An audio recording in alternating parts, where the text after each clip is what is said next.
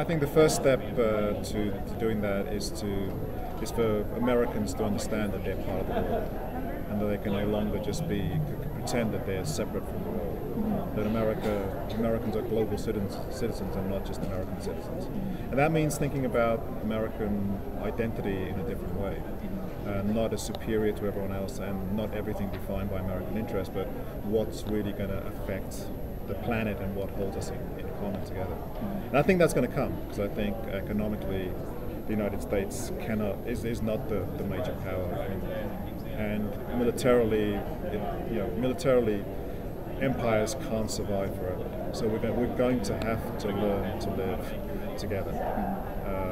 Otherwise we will. Otherwise we will die.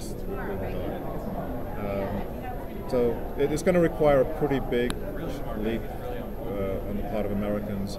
On the one hand, this idea that America is the greatest nation in the world, and that Americans are special and we've been picked by God, etc.